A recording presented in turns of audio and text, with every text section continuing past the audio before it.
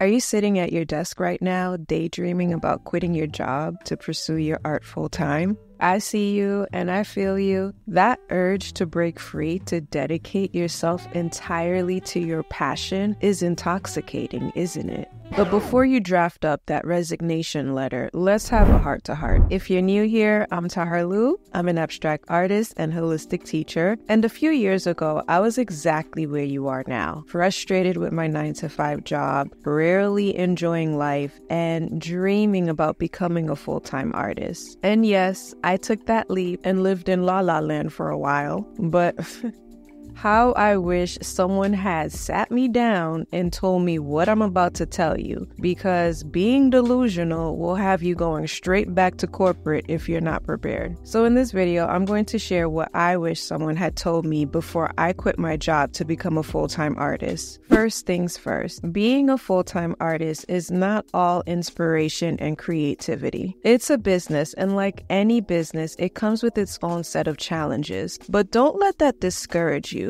These challenges are real, but they're not impossible. So let me break it down for you. Your income will likely be irregular, especially in the beginning. There will be feast and famine months. So if you're not ready to sacrifice that steady paycheck, but still want to quit your job, then you'll have to save enough to cover at least 6 months of expenses. This will give you peace of mind as you navigate the early days of your art career. And of course, it's very personal and depends on your circumstances, but make sure you're prepared. The sooner you'll realize you're not just an artist anymore, but a creative entrepreneur developing both your art and your business, the better prepared you'll be. As an artist, if you're not outsourcing some of your responsibilities, then you have to keep in mind that you're also a marketer, an accountant, a social media manager, and more. It can be exciting, especially if you're multi-passionate, but it can also be overwhelming, especially if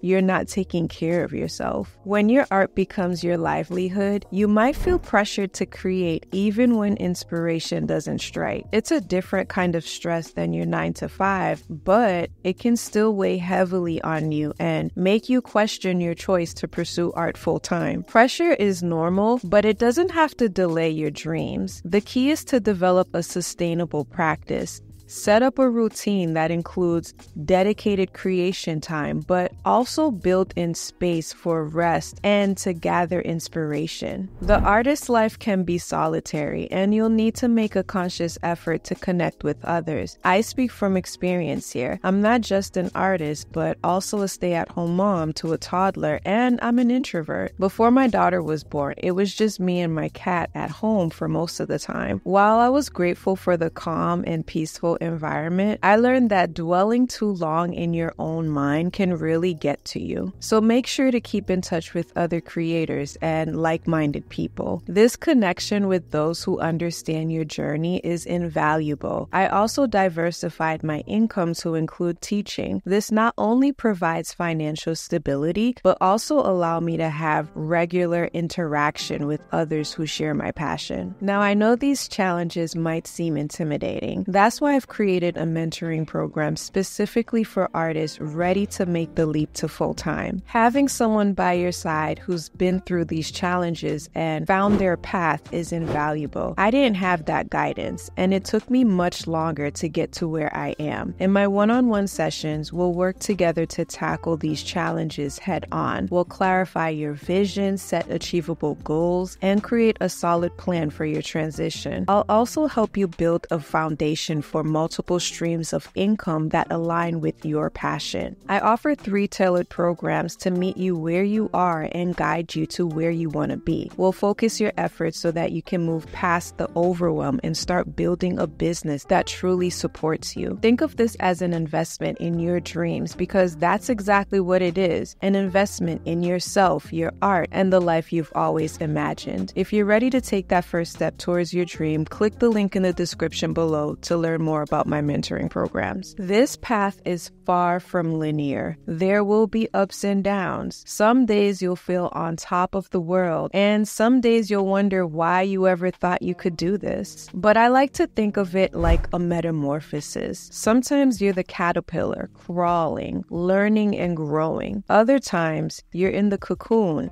and It might feel like nothing's happening, but that's where the magic happens. And then there are moments when you spread your wings and soar as a butterfly. This journey isn't just a career change, it's a calling. It's not just about making art, it's about sharing your unique view with the world. But a calling without a plan is just a dream. That's why it's important to set clear goals and create a roadmap for your artistic future. So here are some steps to guide you. Clarify your vision. What does success look like for you? Is it getting gallery representation, having a thriving online business, or something else entirely? Get crystal clear on what you're working towards. Set your goals. When I first heard about goal setting, I cringed. I didn't want to feel boxed in. I wanted the freedom to create whenever I felt inspired. But honestly, just going with the flow ended up wasting a lot of my time. You can set goals that still work with your creative flow. The trick is to be specific and have a clear plan to reach them. Instead of a vague goal like become a successful artist, try something concrete like sell 10 original pieces in the next 6 months, or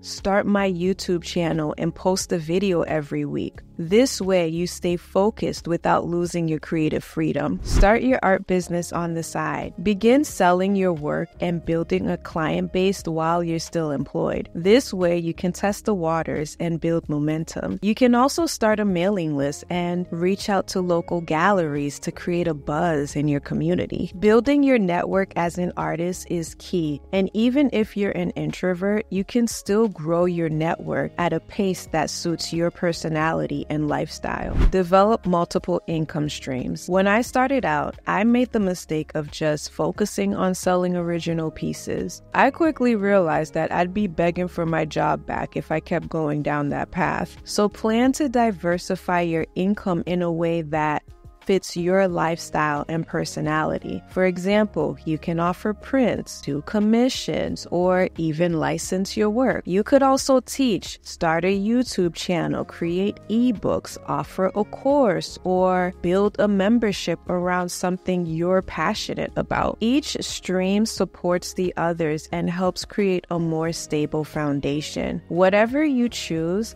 start laying the groundwork for your business.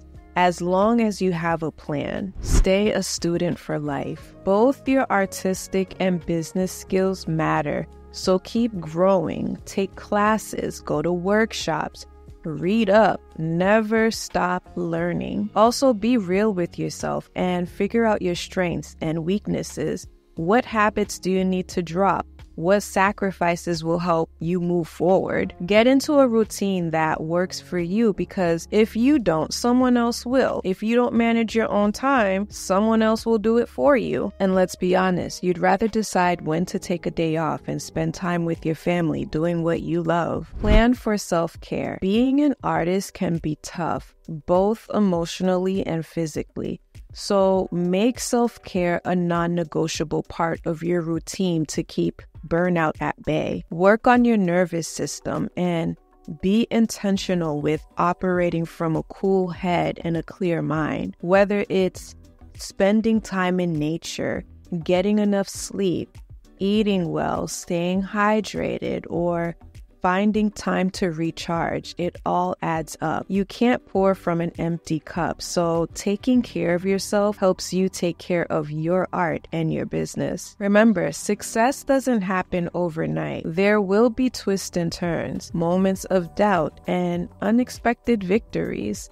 It's all part of the process. The key is to remain calm through it all. When things get tough, take a deep breath and remind yourself why you started this journey. It takes time, patience, having a support system, and a clear plan. But it also takes emotional resilience. Learn to ride the waves of uncertainty with a cool head. Celebrate your wins, no matter how small, and view your setbacks as learning opportunities. By staying calm and focused, you'll be better equipped to handle the challenges and seize the opportunities that come your way. way. If you found this video helpful, please give it a thumbs up and subscribe for more content like this. Your support helps me create more resources for our creative community. Let me know in the comments, what's your biggest fear about becoming a full-time artist? Or if you've already made the leap, what's one thing you wish you'd known before quitting your job? And if you want to know more about my personal journey of how and why I quit my job, then check out the next video. I go deeper into my story and share some insights that might help you on your own path. So I'll see you there.